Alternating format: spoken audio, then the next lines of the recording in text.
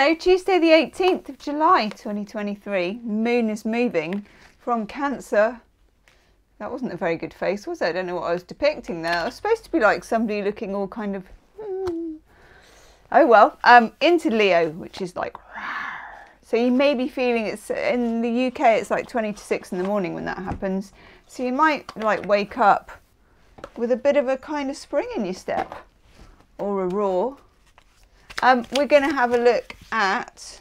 It's very windy today, by the way.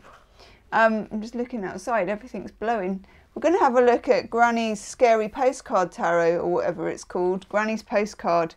Postcards from Granny's Wardrobe. I think that's what we might call it. And see, thought we needed a little bit of either a laugh or a shock. I don't know which one. It could be both, couldn't it? Anything can happen. One of my contact lenses has gone weird.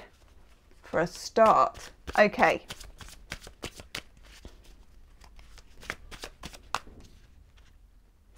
Oh yes, juicy gossip. One of my neighbours told me the other day, in the street, has a very floofy cat as well, really gorgeous cat. I think actually I put his cat on the community tab ages ago, like maybe a year and a half ago, Fluffy Cat or something like that, you know, the big scary cat. Anyway, chit-chatting with him in the street, apparently one of the hotels got done for renting rooms out by the hour. I know. I was like, for shame, in our street? That kind of thing happening? So yeah, there you go, juicy gossip from the street. You don't get much juicy gossip in my street, I have to say. So I was very appreciative of it. Oh gosh. Ew. Oh, no. Oh God! Gooseman! Oh Jesus, we're not doing reversals. We don't even need them with this thing. We'll see how it goes. It may all be a bit too Benny Hill. Oh, okay, but that can be forgiven.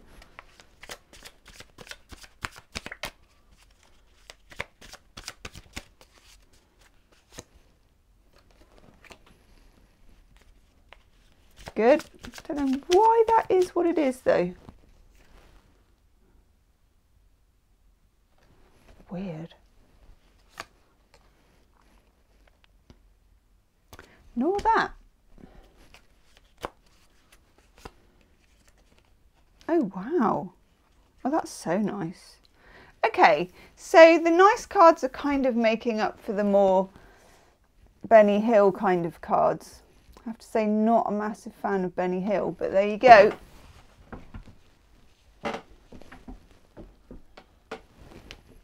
So, overall energy card. This very old-fashioned, but really romantic looking Two of Cups. Now that I can cope with. These clothes are interesting. Kind of looks like, you know, the stripe you get on an Adidas tracksuit. But good kiss and some good blusher there as well. Two of Cups, Venus in Cancer. So this could be love, it could be a relationship vibe. It's kind of more likely to be just a feeling of enjoying spending time with somebody or wanting to see somebody or connection. Because in the middle of the reading, something looks really dark for some reason. That's a bit strange, isn't it? You can see my camera there as well. Very arty. We've got the Ace of Cups. What do they call it? Is it a billet? No, it's not a billet doux, is it? It must be a billet amour or something like that. So back in the day, you know, the good old days when people wax sealed their letters, and of course you know that I have my own wax seal with a G on. I know, nothing like a wax seal on a letter, even if we are in 2023. They still go a long way. And then, of course, lovers would either use the penny post or even hand deliver. Now, this lady's very popular. You can see there's about 3 letters coming through. Maybe that she's got 3 people on the go, or maybe there's just 3 admirers, you know. She's like, this is good. I've got my rotation going. I've watched Gemma's video on Match.com profiles, big fish and lions. And I'm like, I'm playing the game here, you know. I'm hedging my bets. So when we got the Ace of Cups with the Two of Cups, We feel quite blessed. That's rather nice. Love stuff is looking good. Stuff on relationships is looking good. It almost makes the next two cards forgivable. So, this gives me, ugh. So, Goosey Pea Man, which just kind of, everything about this card gives me the creeps. But hey, it's the Nine of Swords, so it's kind of supposed to give you the creeps, but more in a sort of staying up and can't sleep, spooky sense maybe, than that kind of maths face, what's happening with the goose type thing. But anyway, Nine of Swords, some of us may be very worried about love at the moment, because Nine of Swords is the worrying card. And the Hanged Man, which is a woman upside down and a bloke peering up her skirt, which I'm not even going to show that closely because it's just really Benny Hill, could be that somebody isn't coming through, you know, with the message that you want and that you're waiting. And of course, when we get the Hanged Man, it's Neptunian energy. And it's the message that maybe it's the right thing to be waiting. Maybe you don't know everything you need to know about it yet. Okay, we then have the Two of Swords, which is very strange. So Two of Swords is what looks like the Fool, I suppose, gathering holly. Yeah, with a dog. That's why it reminds me of the Fool. Do you think maybe they meant to do the Fool and then they kind of, I suppose they're not on the edge of a cliff, are they? So Two of Swords, of course, normally, this is not observing many of the Rider-Waite traditions. So normally with the Two of Swords, you would get a new moon, and we're in new moon energy. So that part, yes, although there isn't one here. And you would get like a blindfold and you get the two swords crossing each other. Now, you know, this person could have crossed the two things like that. That would have done it.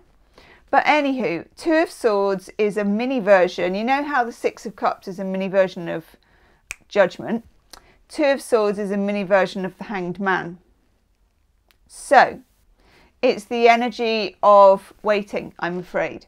Now, if you've got the Two of Cups and the Ace of Cups, it might actually be worth waiting for. I know.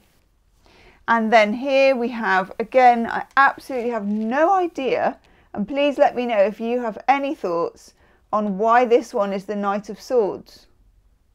So the Knight of Swords is Gemini, Libra, Aquarius, usually delivering a message on a horse, dashing, have to deliver the message, you know, it's the messenger, communication. Don't really know what they're doing, because also you would think he needed to throw his coat down on the puddle, rather than, you know, come with me, I've got a really good umbrella, but your feet are going to get wet. Don't really understand, but anywho, Knight of Swords says there will be some sudden communication. So I would bear that in mind, you know, when you've got over the whole goose imagery and all that stuff. There may be some hanging around. It's very, very necessary, and it's not really hanging around when you get the Hanged Man. Normally with the Hanged Man, you'd get the ray of light, wouldn't you, around the crown chakra. It's because there's something else you need to know. Okay, right. I'm going to take a love card as well, because I feel like we might need to cleanse our palette a little. Not sure about the Granny's Wardrobe deck. What do you reckon? It's worth a hoot, isn't it? Now and again, I think. Oh God, I've gone off. Hang on. I meant to go. Yeah. I can't get over it. The boys changed all the settings. Right. Yes. Belinda Grace love cards, we get the Gardener. When you get the Gardener, the universe is reminding you of all of the difficult stuff that goes into making a beautiful garden grow. And I think we're supposed to kind of think of the relationship as a garden. And if you want it to bloom, you've got to pile up, you know, the poo and do the composting and pull the weeds and, you know, put in the spade work behind the scenes. And I don't think that the onus entirely falls to you. I think with this, it's whether the relationship has enough structure and discipline and consistency, and whether the person can tend to things. It's a very nice word, a verb, I think. Tend. People need to tend to each other when it's a relationship. So something about that is a little bit, oh God, wrong way, a little bit off and maybe needs some adjustment, okay? And this can be relationships with families, co-workers, friends as well as lovers.